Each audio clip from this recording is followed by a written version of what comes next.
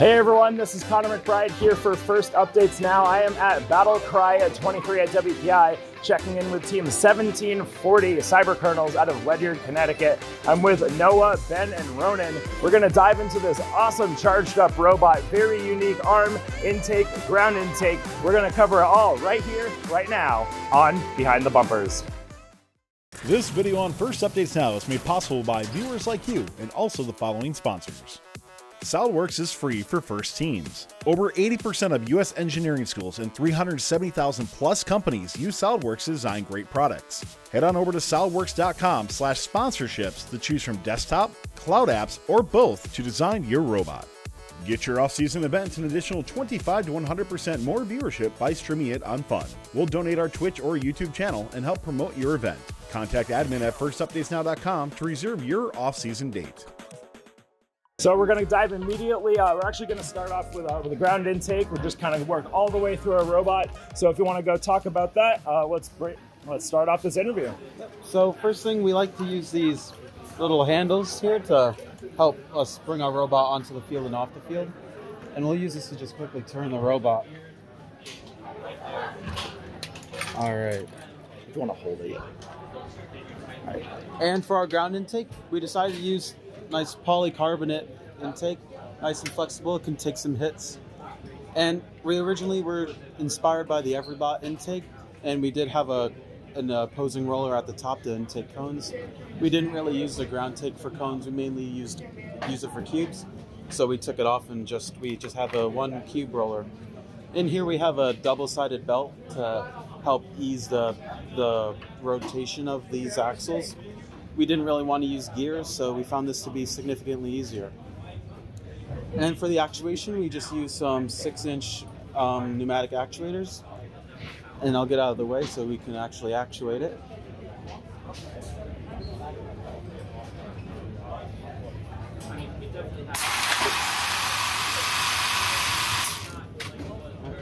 So we use a little cam right here with some polycarbonate around it, and that helps us take the force of the actuators up and over the pivot instead of having a lot of the force being directed into the pivot.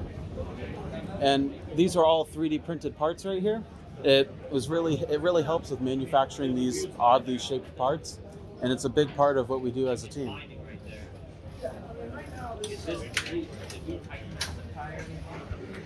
Thank you so much. I really love the way that they have their intake here. These polycarbonate hard stops there, the 3D printed cam, very unique way of actuating this intake. And what you don't really see, here with 1740, they have a very wide acquisition intake. Not something you really saw a whole lot throughout most teams in the charge-up season. We're going to move along to our intake and the telescoping arm. Talk a little bit more about that here.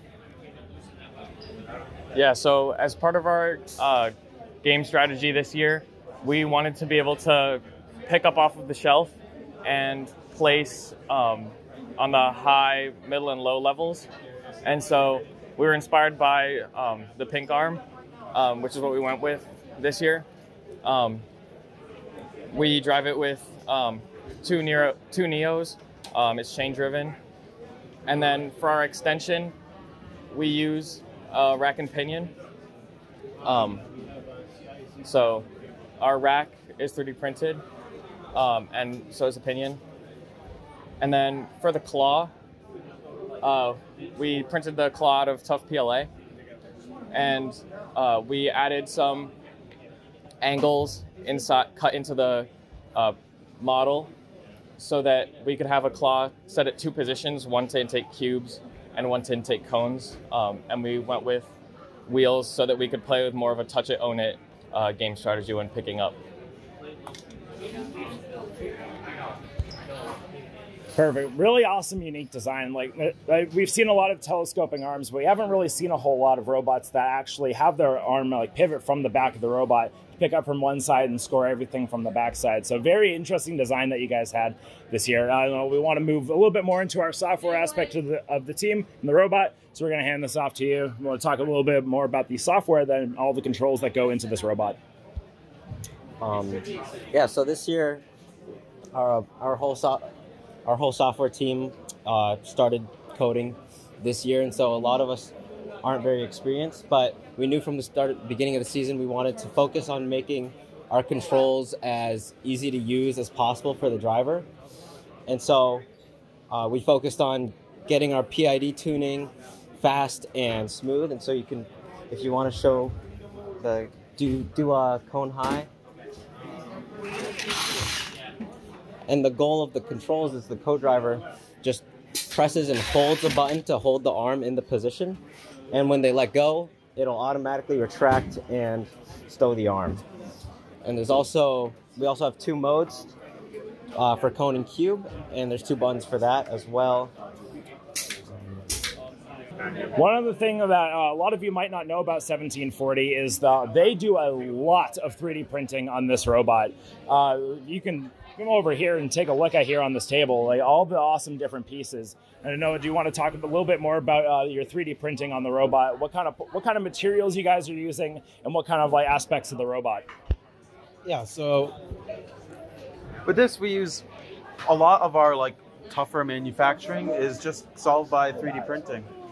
So for mounts on our actuators, we could have modeled manufactured a pretty rigid piece of aluminum, but we went with a more simple just thing that we made out of plastic. So this is, I think this is, I don't actually know. Is it like the polycarbonate? Yeah, it's like polycarbonate filament. And then for our rack and pinion, we could have used like a really hard to machine like single piece, but we did that with 3D printing instead. So we've got a nice long rack that was printed on like a belt printer with a infinite Z-axis.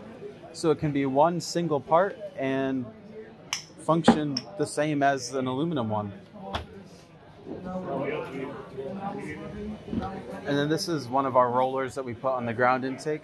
It's got some nice grooves cut into it for easy compression and like compliantness. And then this is one of our arms for the claw.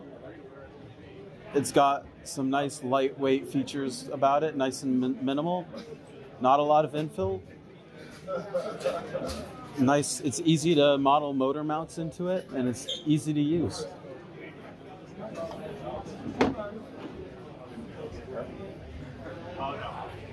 Yeah, so the reason we went with so much 3D printing this year was because we have minimal machining capabilities in our shop, and so 3D printing allows us to make parts we wouldn't be able to make otherwise.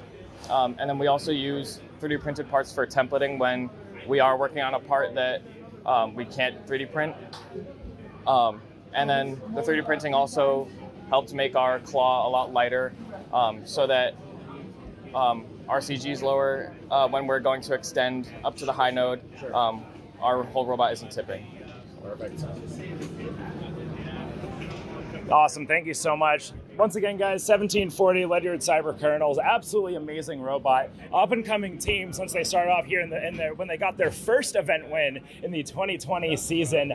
Nothing but success from them this year. Really awesome machine, awesome innovative 3D printing. You can catch them one more time this year in the Charge Up season at the Connecticut State Championship later on at the end of June. Guys, thank you so much and good luck next year in First Crescendo. This video on First Updates Now is made possible by viewers like you and also the following sponsors. SolidWorks is free for first teams. Over 80% of US engineering schools and 370,000 plus companies use SolidWorks to design great products. Head on over to solidworks.com/sponsorships to choose from desktop, cloud apps, or both to design your robot. Don't forget to like, subscribe, and ring the bell to stay up to date on our new videos. Keep the conversation going and provide your input to our content. Watch our live shows at twitch.tv/firstupdatesnow. Join our Discord at discord.gg/firstupdatesnow and check out Fun FTC on Facebook, Instagram, and Twitter, and First Updates Now on Facebook, Instagram, TikTok, and Twitter.